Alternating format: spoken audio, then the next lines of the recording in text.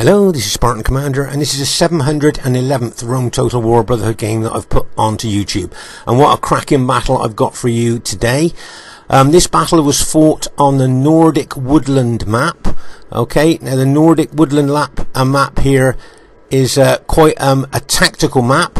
If you remember, we've seen this map before. There's a slight incline or slope here, so if team 2 wants to attack up the slope or incline, they can, and we've seen many victories from people attacking up the slope. But maybe the safer option is to take all your army over to that flank or left flank and attack on the flat area of this map. Okay, so on this map it's very tactical and it's all about the ground if you think you're going to attack. Okay, our first teammate is someone who's called himself OTD Chinrizig, but is in fact Scorpion King SR, and he's got 8 infantry, 6 cavalry and 6 archers. He's kind of got the new bog standard 31k Roman army there. And if we have a look at the upgrades on his infantry, you'll see most of his infantry, I believe, have got 7 upgrades on, and some have just got 6 upgrades on: gold shield, gold attack. So he's got mixed upgrades through his 8 infantry. Okay, so he's got a lot of firepower there with his 6 archers and 8 and then he's just got 8 infantry. Quick look at the upgrades on his cavalry, and you'll see he's got 8 upgrades, 2 experience stripes, gold shield, gold attack there. So as I say, this is a new 31k bog standard Roman army, but I always think that 8 infantry is that a battlefield. And of course, Scorpion King's got no saved armies. He builds armies for each battle there, you know, a custom army for each battle. Okay, our next teammate is Brotherhood member Oolon. Now Oolon has got 12 infantry, 2 archers and 6 cavalry. Okay, we don't see Oolon very often on RTW, so it's nice to see him back here. Have a quick look at the upgrades on his infantry there, and I think he's got mixed upgrades. He's got gold shield, gold attack on some of his infantry, and on others he has got 7 upgrades and experience stripe, gold shield, gold attack. So he's got mixed upgrades through his infantry. And it'll be interesting to see what the upgrades are on his cavalry, and he just got 7 upgrades and experience stripe, gold shield, gold attack on his cavalry there. So that's Oolon's army there. Let's say we don't see him much on RTW these days, so it's nice to see him back. Our next teammate is Brotherhood member Stevelongshanks. Now Steve has got 12 Spartans and 6 Cretan archers. I remember very often Greek cities is Steve's faction of choice, so he's got very good with them. It'll be interesting to see how he does today. And of course our last teammate is myself, Spartan Commander. Has got his very old Roman army of 13 infantry and 6 cavalry. Okay, so there's our team. This should be a great battle for you to watch, and I hope you enjoy it. And here is the other team. We have RTW player Luke. Now Luke has got 6 archers, 8 infantry and 6 cavalry. Okay, so 8 infantry, 6 archers and 6 cavalry, and he in fact has got exactly the same army as Scorpion King. So they're both facing each other here, and as I say, they both got exactly the same army, the new 31k bog standard Roman army, 8 infantry, 6 cavalry and 6 archers. So there's no army advantage there, they're both exactly the same. Okay, and the next teammate is Brotherhood member Canary Kurwa. Now Canary has got 5 chosen swordsmen, 9 head hurlers and 6 chariots.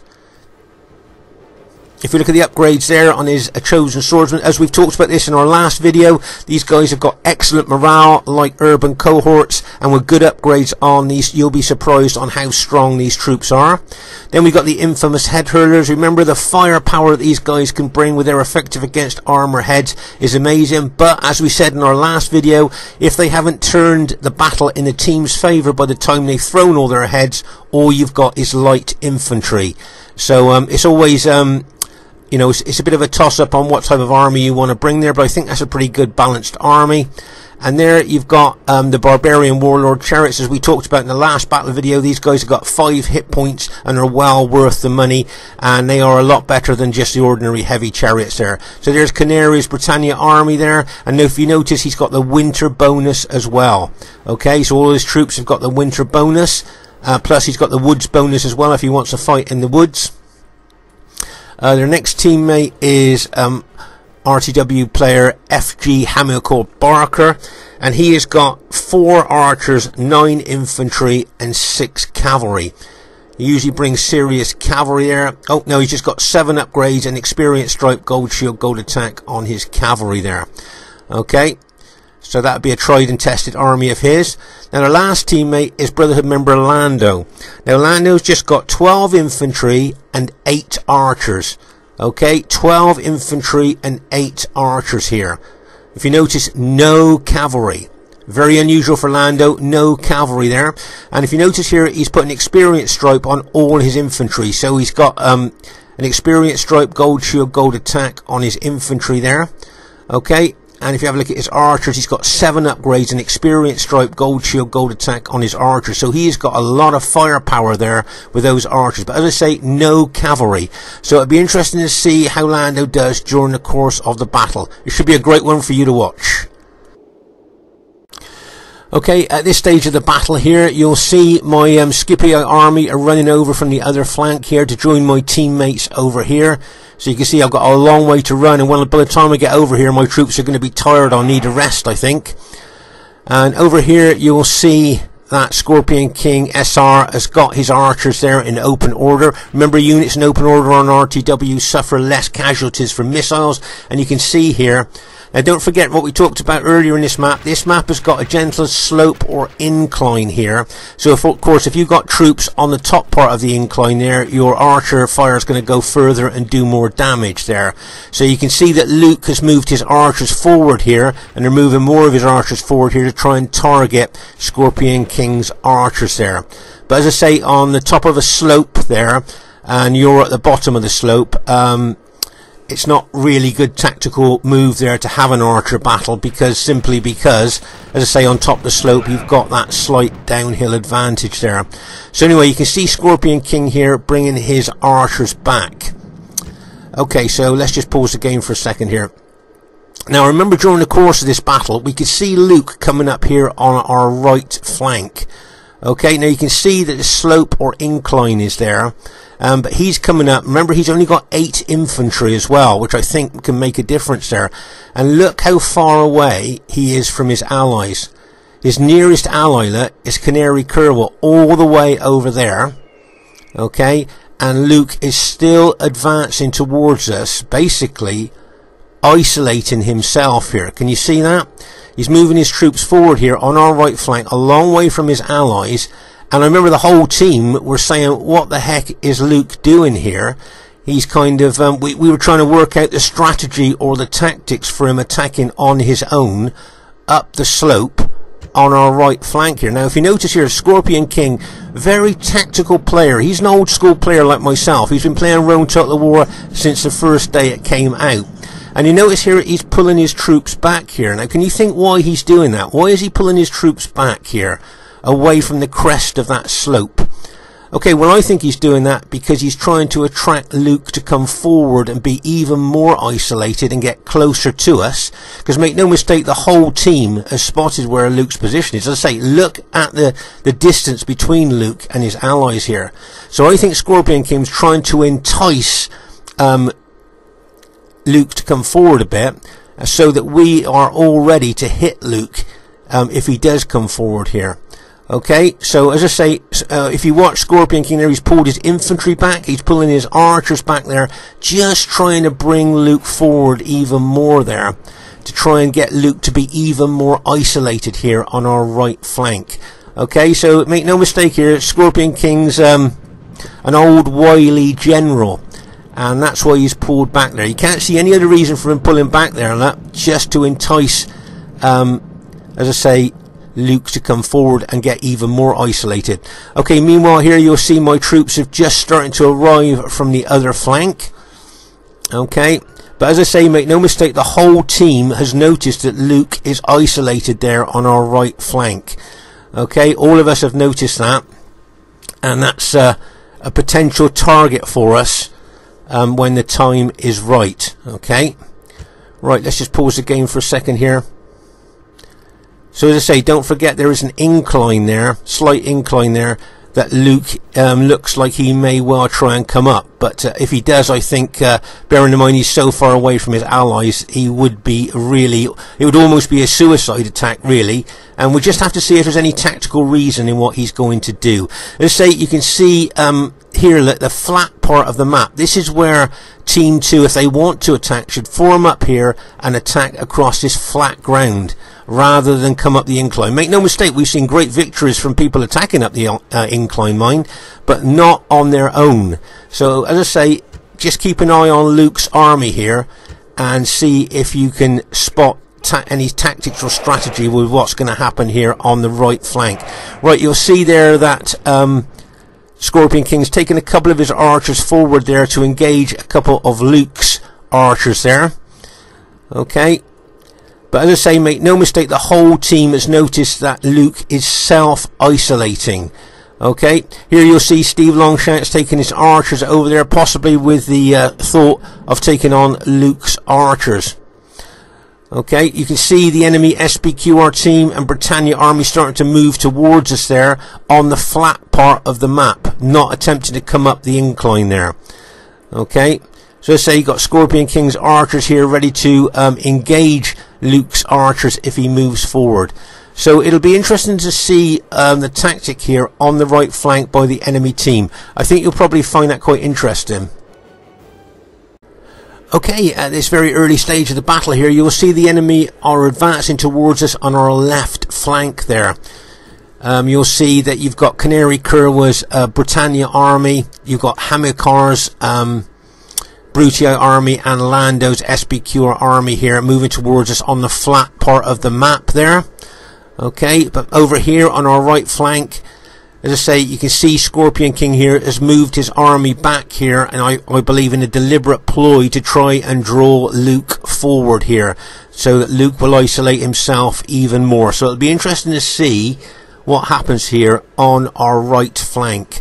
Okay, so here you can see Luke's army moving forward. Now remember that he's going up a slight incline here, and he is advancing on his own. Now look at Scorpion King SR pulling his troops back even further here. As I say, Scorpion King, old wily general, been playing Rome Total War since the first day it's come out, moving back, look, enticing, trying to get Luke to move his army even more forward so he gets even more isolated from his allies there. And as I say, make no mistake, the whole team has noticed Luke's disposition there as he's moving forward. As I say, it looks like Luke is kind of self-isolating here, and I remember the whole team were trying to think of the tactics and strategy that he was doing here. As I say, look at Scorpion King here pulling his army right back. And if you notice here, Luke is moving his army forward here, kind of like taking the bait, if you like, of Scorpion King moving back. As I say, over here on our left flank, you can see the bulk of the enemy team are moving towards us here. As I say, you've got Hamilcar's Brutal army, you've got Lando's SPQR army, and of course you've got the Britannia army there on our left flank. And you can see Steve here bringing his Cretan archers to the fore here to try and counter that massive archer army of Lando's. Remember, Lando's got 8 archers there, all with 7 upgrades on, an experienced stripe, gold shield, gold attack. He certainly has got some serious firepower there. And as I say there, it looks like we've gone a little bit defensive if you look at our battle formation here. But here, look, you can see Luke advancing up this slight incline here with just 8 infantry, which I think with only 8 infantry kind of makes it even more unusual to attack moving up the slope here. I don't know what you guys think watching this, if you can see a tactical or strategic reason, bearing in mind that Luke's allies are a long way away from him. You can see Canary here sending over a couple of his barbarian warlord chariots, but the bulk of Luke's allies are way away from his army there. And I mean, Luke, if you look at Luke's army there, I mean, that is just asking to be hit, isn't it? I mean, I don't know what you guys think. And here you see Scorpion King moving his army tactically round to the flank here. And it wouldn't surprise me if he kept moving there. Now, what do you think Luke should do here? Do you think he should hold his ground? Or do you think that he can see now, tactically and strategically, that he is in a very vulnerable position here? as I say, a Scorpion King moves forward here. As I say, make no mistake, the whole team has spotted Luke's disposition here, and I think that if he's not careful, he's going to get hit. Let's just pause the game for a second here. Okay, so over on our left flank there, you can see we have gone a little bit defensive here, but we've got our cavalry up here as well that we can charge directly into Luke. All these troops here, make no mistake, have spotted Luke there, and we could well decide to attack, leaving myself and Steve here to defend against those 3 enemy armies. Okay, so that's the tactical thinking behind it here. Steve and me will try and hold here on the left flank where the rest of our allies shoot off to try and take out Luke's army, just to give you a heads up on that. But as I say, those tactical and strategic watchers of battles here, can you see any reason why Luke is self-isolated here on our right flank? If you can, please put it in the comments, because I remember the whole team couldn't work this out, because Luke is extremely vulnerable here, and as I say, is self-isolated. Look how far away he is from his allies. So, as I say, we couldn't work out what the tactics or strategy was in this. Right, you can see here, Scorpion King moving now towards Luke's infantry. It wouldn't surprise me if Luke decided here he's going to pull his infantry back a little bit there. Okay, so he's still got time now if he wants to retreat, to pull back. But no, you can see Scorpion King really going to push home the attack here with his cavalry and infantry as he moves forward towards Luke here. Now you can see Luke starting to pull back some of his cavalry. Okay, right, can you see my Scipii cavalry coming across here? Now what I'm going to do, if I remember right, I'm going to smash into Luke's general. Okay, right, there you are. You can see Luke's general there. Okay, he looks like he's trying to move his troops back a little bit here, but I've got my cavalry and I'm looking to smash into Luke's general unit there. Take out the general, take out the morale bonus. There goes my cavalry, get ready for this. And bang! As it smashes in to Luke's general. Takes, routes Luke's general unit there on impact. You can see Scorpion King's cavalry coming across as well. Now Luke's got a good chance of losing all his archers and all his infantry here through self-isolation. Right, let's just pause the game for a second here. So you can see here that Luke's general, as we just saw, has been routed, and a lot of his archers and infantry are going to get taken out here. Now, if he's smart here, he'll back his cavalry off and retreat his cavalry away from here, so at least he can save his cavalry. But as I say, looking at the situation at the moment here, you can see that Luke has lost most of his army here for something that we couldn't understand what he was doing here on the right flank. Okay, now he's made a good move in taking his cavalry away from the fray here. Okay, my guess is that he's going to save his cavalry, but all his infantry and all his archers have just been taken out here on the right flank. And as I say, if any of you could see a tactical or a strategic reason for the self-isolation that Luke has just done here on our right flank, please let us know, because I don't think any of the team could work out what he was doing there. And I don't know if any of you guys can, but it just seemed a very strange tactic there of coming up the hill on his own. We weren't quite sure what that was for. Anyway, Steve and myself here, as I say, in the battle plan here, we're going to try and hold here against the enemy armies over on this flank, the Britannia army, the Brutio army, and the SBQR army there. Okay, when our allies are finishing off Luke. That was the battle plan there, and as you can see, Hamilcar here moving forward with his Brutio troops. I'm going to need to turn my Scipii army there to face the threat of that Brutio army coming in on my flank. And you can see here it's a good move by Hamilcar here, look, getting his Brutio cavalry in behind us, taking out our missile troops there. So that's a nice move there by the Brutio general. You can see him moving his cavalry about very well there, taking our units out. You can see here I've changed the direction of my infantry's facing there, so I'm facing the threat of that Brutio infantry coming in. Okay, but meanwhile here over on the right flank, as I say, I think we've taken out all of Luke's archers and all of Luke's infantry there, or the vast majority of them. His cavalry escaped. Okay, that is one thing we were a bit disappointed about not taking out his cavalry, but his cavalry has escaped there. And now both Oolon's going to bring his Julio army back, and you can see Scorpion King bringing his Scipii army back here. But as I say, Steve and myself here's job was to hold the enemy, the rest of the enemy troops up there while they finished off Luke's army.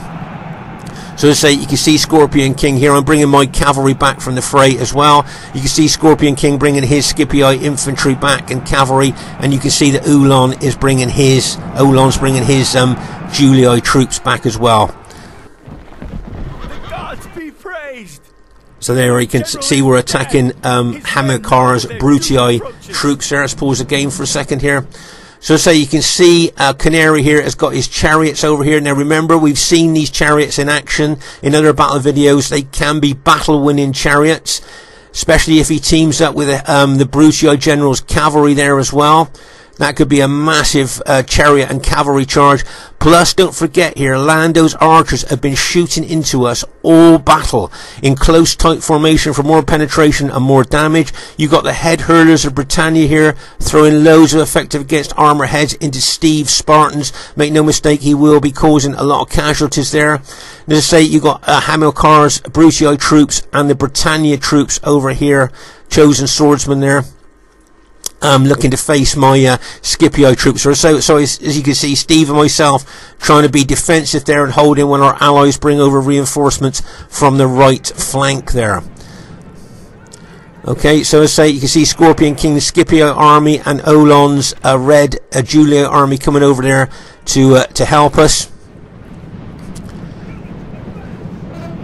You'll see here I'm moving my Scipii army forward a little bit there, try and cover Steve's flank a little bit more. And as I say, you can see our allies, our victorious allies, coming over from the right flank there and looking at cavalry charge. Can you see my Scipii cavalry going bang straight into the enemy Julii general unit there, trying to take out the general there? If you notice over here, as I say, this is a good move by Steve. You notice he's put 3 Spartan units out there to cover those chariots that are got in behind us. That's a nice move there by Steve to stop those chariots coming into the rear of us there. So that's nice battlefield awareness there by Steve. As I say, those chariots probably like to smash into the back of my infantry, so Steve done well there. But as I say, you can see Oolon's army and Scorpion King SR's army doing very well. But here you can see, unfortunately for us, Luke's cavalry got away. Okay, we took out all his infantry and cavalry, but infantry and archers there, but his cavalry has survived and they can come into the rear of us now. So that was, as I say, that was a little bit disappointing for us that his cavalry got away. But it'd be interesting to see how well he uses that during the course of the battle. Right, as I say, look at the massed chariots here of Canary. As I say, we've seen these barbarian warlord chariots in action before, how devastating they can be. And maybe with a combination of Luke's Brutii cavalry and the chariots there, could cause a big problem for us there. Okay, so let's just pause the game for a second here. Look at the casualties. Sorry. Look at the casualties that Steve has got here that he's taken from head hurlers and archers there. As I say, the head hurlers have been throwing those effective against armor heads into Steve's units, really weakening them, depleting the unit numbers there, making them more susceptible to routing as well. Remember, the more men you lose in a unit, the more the morale drops and the more susceptible they are to routing. Okay, you can see Luke's Brutii cavalry there, ready to charge into us. There you can see them going in. And you've got those chariots out there as well. But if you notice here, I'm charging my cavalry through my allies' infantry there. Going to smash in to that enemy Brutii infantry and the Britannia troops there. And bang! As it smashes in there. Look at my cavalry smashing. They're trying to penetrate through to those Britannia troops there. Managed to rout a couple of their enemies' units there. But over here you'll see the chariots of Canary being used very well there as he's moving those chariots around. Remember, those chariots got those big morale sapping abilities as well. Plus, he's on the winter bonus. He's getting winter bonus as well for all his troops. So, I think the Britannia general, I think that was a good choice to bring a barbarian faction on this map. Right, let's just pause the game for a second here. So over here you'll see that we've managed to rout Hamilcar Barca's general unit there. So no more general morale bonus for his troops there. So that's good news for us. As I say, over here Steve, his depleted units are fighting enemy SBQR troops. And you can see, as I say, make no mistake, Lando's archers here have been shooting into us all battle. And Lando's very tactical with his archers. He'll be picking targets that he can get the most damage out of with his archers there. So as I say here, you can see the enemy really pressing hard onto us. And as I say, you can see Luke's Brutii cavalry plus the chariots of Canary there as well. As I say, a joint attack of cavalry and chariots could be devastating. There's Luke's cavalry going in there like a bang as he charges in there. You can see that there, and you've got the chariots, you've got some of the Britannia chariots there, but you can see we're counter-attacking there. We're counter-attacking the Brutii cavalry of Luke's there with infantry and cavalry. Let's just pause the game for a second here so you can see a lot of Luke's cavalry are starting to rout. Over here, as I say, Steve's battle-depleted units here are fighting Britannia troops and the SBQR troops of Lando. And don't forget the heads that are being thrown in on them and the archers shooting into them as well. Okay, so as I say, we are quite hard pressed here. I've got enemy SBQR troops pressing in on me, plus you've got that Brutii cavalry as well. Okay, you can see Hamilcar here with his Brutii cavalry looking to charge into the rear of our troops with his cavalry. Notice he's going in there, look, and bang, as he charged in there. I think if he'd have charged earlier when Luke's cavalry was engaging our cavalry, they could have had us in a sandwich attack there. But you say, you know, when Luke's cavalry attacked earlier from the other side there, and if Hamilcar had attacked then it would have been a double attack on us. Right, bad news for us. Loads of Steve's units have just cracked. There you are. They've been holding for a long time, but with the amount of troops they've lost in those units, look, they have finally broken, and the left part of our battle formation has been broken, and the enemy now will look to come in on our flank and roll us up from left to right. So as I say, you can see a lot of Steve's units routing. There's one of my units that's been routed as well there. So you can see the enemy really pressing in on us there, and you can see they could roll us up from left to right if we're not careful there. We need to watch that. But over here on our right flank there, you can see, unfortunately, it looks like Scorpion King's general's just been routed. So we've lost a general morale bonus from Scorp's general there. And as I say here, you can see, I think a lot of Hamilcar's cavalry as well as Luke's cavalry has now been taken out. Okay, now remember with those two, I think they mostly rely on their cavalry to win battles with it, those of you that have fought against them. So by taking their cavalry out there, I think we've done a good thing for the team there. Here you can see Canary's chariots there charging in. Right, let's pause the game for a second. So you can see here you've got Lando here. I think he's done a really good thing. He's brought his infantry round the flank of our troops there. Can you see? He's brought his SBQR infantry round the flank and got in behind us. Plus he's pressing in on our infantry as well.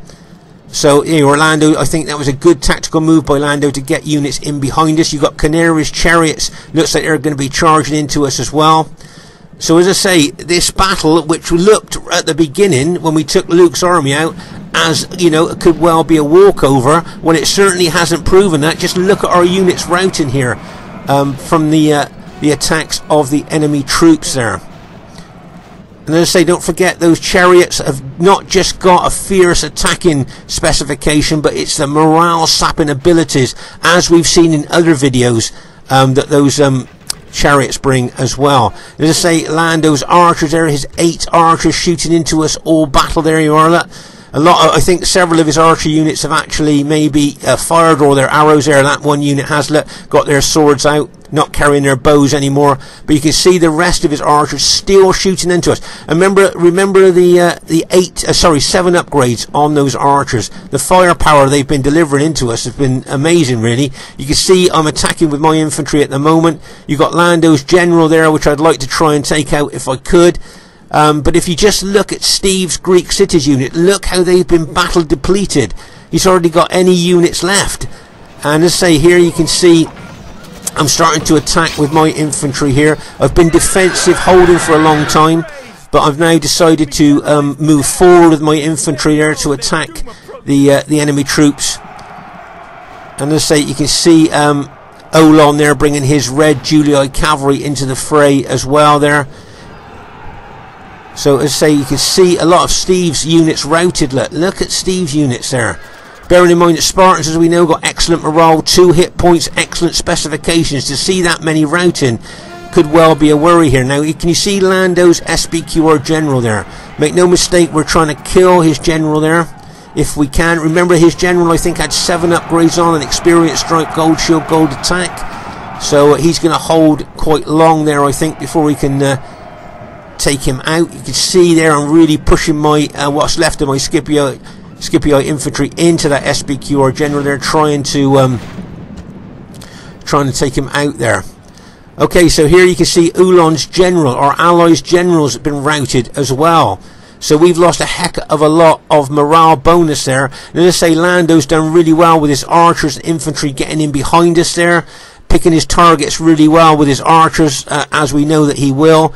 You can see Steve's been holding very well with his very battle depleted Spartans there. But just look at the situation there on that particular part of the battlefield. As I say, after taking out Luke's archers and infantry at the beginning of the battle, we might have thought this could be an easy battle, but it certainly hasn't proven to be that. As you can see, the enemy troops have been playing extremely well here. As I say, you can see Lando's archers there. Oh, okay, so Lando's just admitted defeat.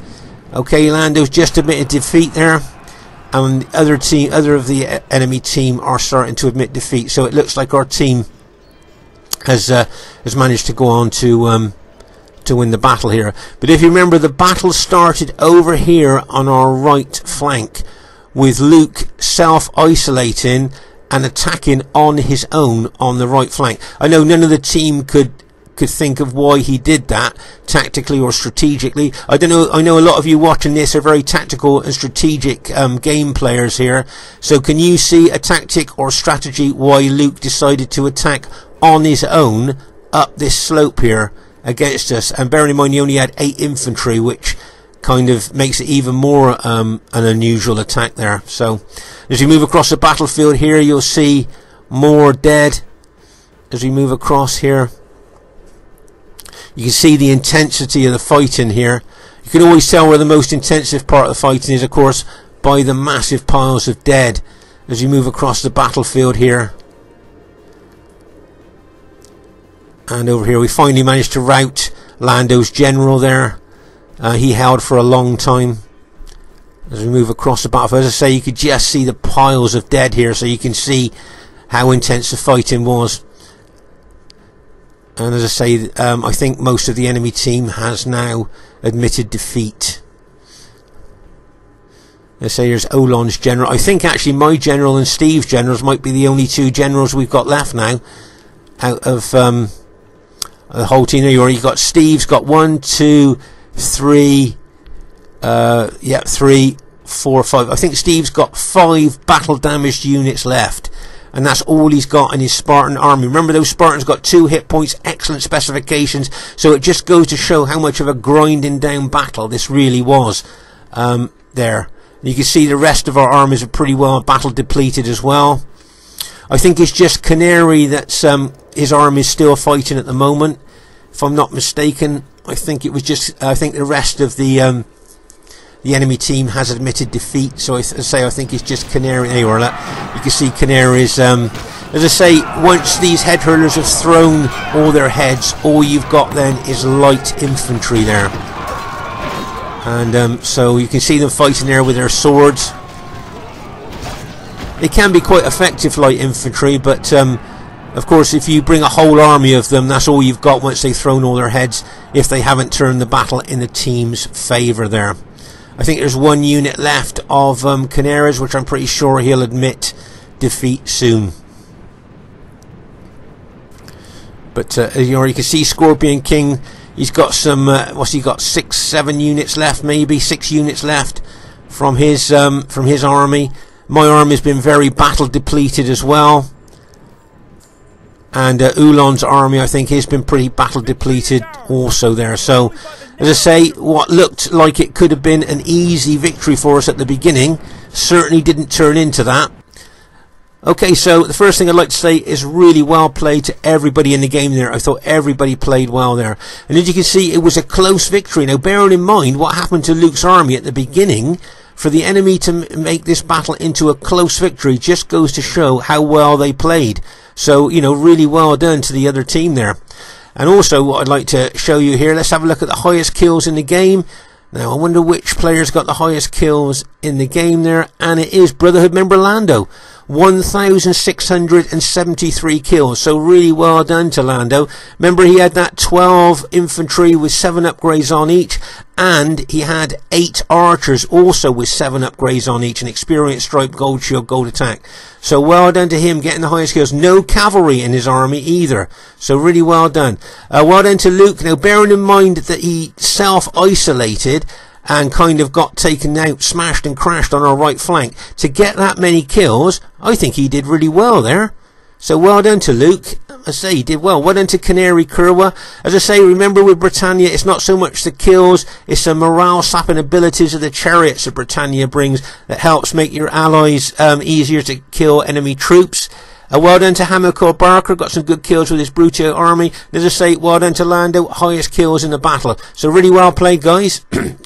My kills were average, not too bad, not brilliant, but not too bad kills there. Well done to Scorpion King SR, highest kills in our team, very aggressive on that right flank, very tactical on our right flank as well, drawing Luke forward.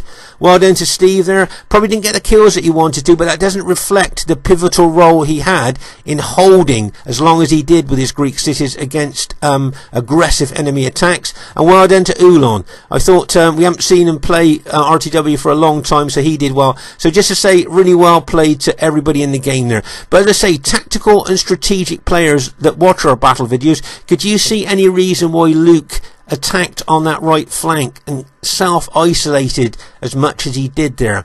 As I say, the whole team couldn't work out what Luke was doing there, but if any of you could work it out, please leave your thoughts in the comments. Okay, so Spartan Commander saying please leave us a thumbs up if you enjoyed the battle. Look forward to seeing you soon. Bye for now.